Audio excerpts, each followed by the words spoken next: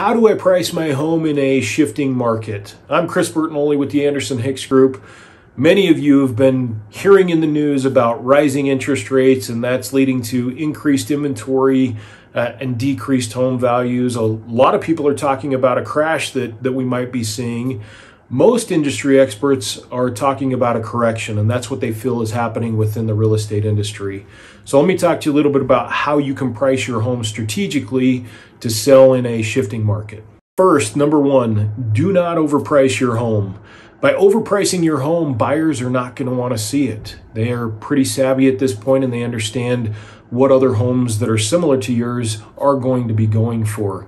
The other thing that happens when you overprice your home is most people will say, okay, well, we went for it, now let's do a price reduction. And most times the market, by the time you do a price reduction, has already shifted again, and so it puts you even further behind. So number one, do not overprice your home. Number two, try pricing below where you think the market is.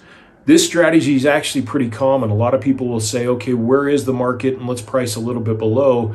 By pricing below, they believe it'll drive traffic and increase visibility of that listing, which we have seen happen.